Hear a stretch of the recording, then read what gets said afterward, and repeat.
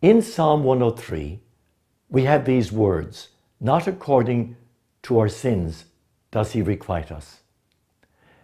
According is a very powerful word.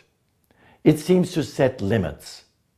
According to means different things for everyone.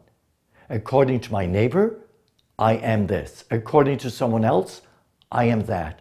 But according to Jesus, I am measured not by my sins, but by the good I do.